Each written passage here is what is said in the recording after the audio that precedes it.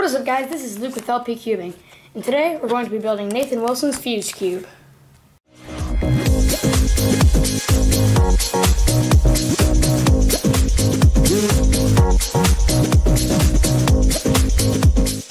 So I've been wanting to get into puzzle modification for quite some time, and Nathan Wilson's videos is really what made me want to get into it.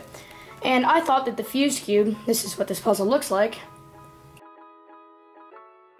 would be a good place to start because the mod seems fairly simple and straightforward.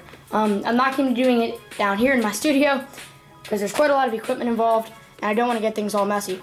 So I'll be going out to my workbench, so let's go ahead and get started. Alright, so I went ahead over here and moved to my workbench. So first I'll go ahead and show you an overview on how this is going to work. So the first part, what the fuse cube is basically a 2x2 fuse block of pieces that creates a bandage modification. So we need to super glue this 2x2 block together, fill the pieces with Apoxie Sculpt, and in the video Nathan Wilson used baking soda and super glue. Although he would have preferred Apoxie Sculpt, he did this to show that you don't need Apoxie Sculpt to produce a bandage modification.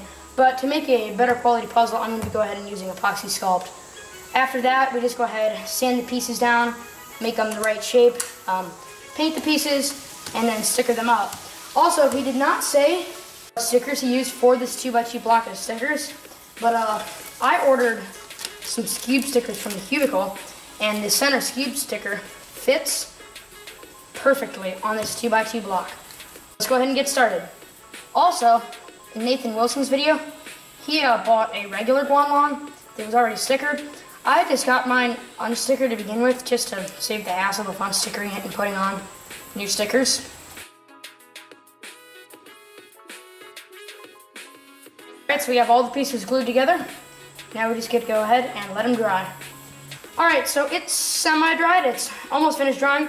I went ahead and smoothed it all out, connected in the corners, added in an extra layer. So, yeah, it's looking good so far. Alright, so the super glue went ahead and dried, and this is turning out very nice. These pieces are not coming apart. It's definitely sticking together. Still turning very well. So the next part is going to be to disassemble this puzzle and fill it with Apoxie Sculpt. Alright, so we have this puzzle disassembled, and this is our 2x1 block of pieces. So as you can see, these are the parts over here that we're going to be filling with Apoxie Sculpt.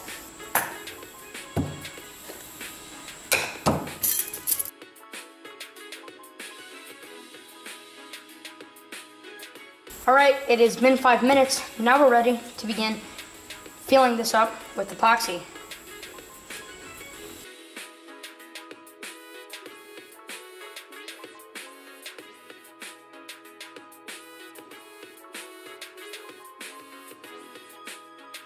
Alright, so I have finished filling this up with epoxy. And this piece is all ready to go. And we're going to go ahead and let this cure and finish up this build tomorrow. Alright, so the Apoxie Sculpt has cured and hardened, so now all we have to do is sand this down, paint it, and sticker it.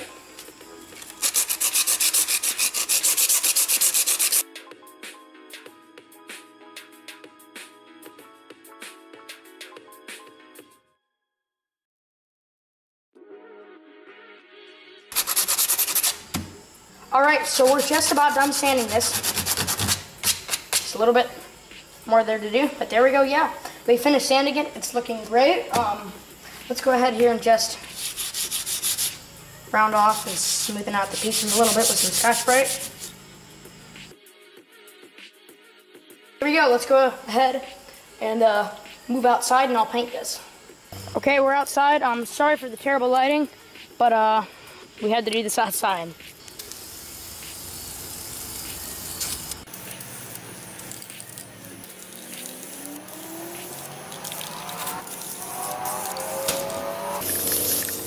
Alright, so here we are. The piece has been painted and dried, and it looks good, but I actually really undersanded it because I had a big fear of over sanding it. Because it's a puzzle where you just have to put in bits of Apoxie Sculpt around the edges, and it was a really thin layer. I had a big fear of undersanding it, And it's not that bad. The stickers will really cover up most of it, but I did understand it, but I'm sure that it'll look good once it's put together too. Also, this is a bit of an issue. Some of the holes for the core are plugged up with paint. I should be able to get it out though. Let's see here. Yep, there we go. So, I guess I'll go ahead and sticker this piece up.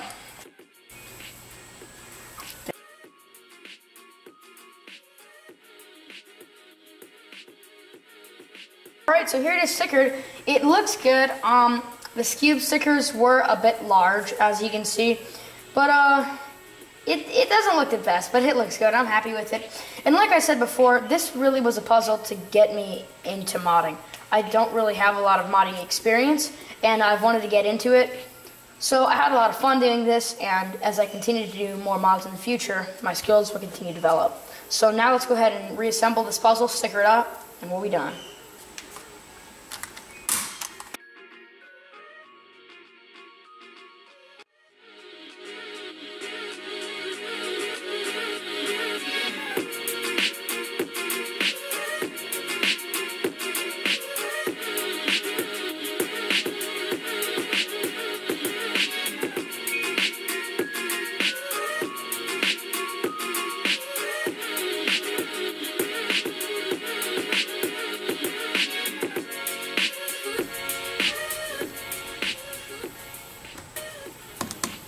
And there we go, we have completed building Nathan Wilson's Fuse Cube. As you can see, this thing is locked up, not moving, creating a pretty cool bandage mod. Don't want to scramble this just yet, because I'm not really sure how to go about solving it. This was really a learning experience, because like I said, I have like pretty much no modding experience. And it came up pretty good. There are some places I could have done better. This one sticker I made crooked, but I'm pleased with the result. It looks like a really cool puzzle to play around with, figure out how to solve. But thank you guys for watching, and we'll see you in the next video.